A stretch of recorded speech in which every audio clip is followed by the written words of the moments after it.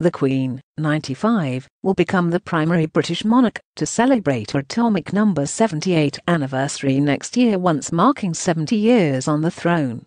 Throughout the year, the Queen and members of the House will travel round the country creating numerous engagements to mark the occasion. To mark the occasion, the Queen will award atomic number 78 medals to many members of the royal family. Buckingham Palace has confirmed that she is going to be handing out medals to a variety of her relatives, as well as people who not or haven't created official engagements on her behalf.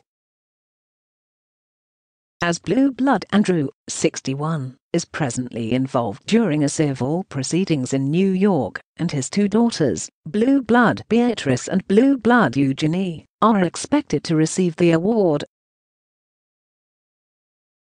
Queen Elizabeth has been warned she is plotting a serious gamble with the longer-term roles of Meghan Markle and Blue Blood Harry, because the monarch prepares to celebrate her atomic number 78 year next year.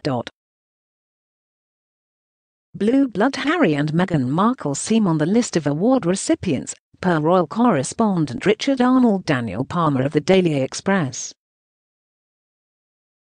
Despite exploit the autocracy in early 2020, each the Duke and Peeress of geographical region, you can still receive this honour at the side of alternative acting members of the company.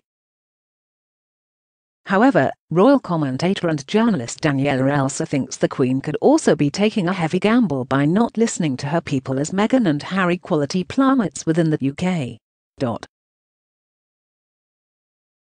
She claimed the Queen's decision to not rock the boat might backfire. Ms. Elsa wrote on news.com.au, for the Queen, the choice to not rock the boat and to stay to what she did in 2012, instead of hear her people, thence the pursuit. Another approach may be a serious gamble. In recent YouGov polls, the Duke of geographical region saw his quality visit nearly 10% in September.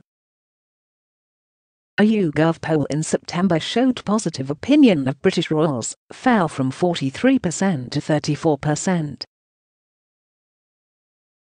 His wife, Meghan Markle, has conjointly seen a drop in popularity on this facet of the lake as her approval rating fallen from 29% to 26%. One royal fan commented, "This couple and Saint don't be what I fear. They need shame the autocracy, and therefore the kingdom by their actions, and not paying attention to the individuals may be a grave mistake, and will have consequences for the longer term of the monarchy. Individuals have had enough to fancy and be pampered. Enough is enough." Thus does one accept is true with that time of view. Please comment and follow the channel to update the most recent news.